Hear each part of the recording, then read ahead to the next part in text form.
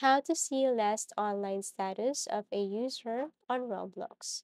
So first, you just have to log into your Roblox application, go to the search icon, and then look for the specific user or friend or someone that you want to search. For example, this one here.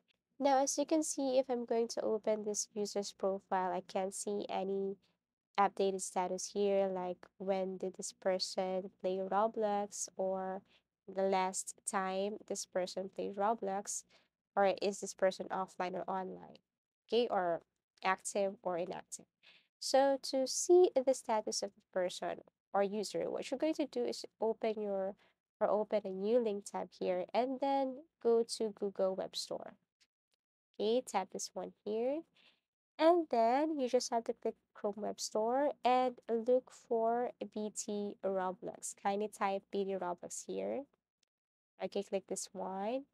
And this is what it looks like. Now you have to tap this BTR and then add to Chrome. Now add extension. And as you can see, this extension has been added to your Google Chrome. Now what you're going to do is simply go back to your Roblox and then kindly refresh it.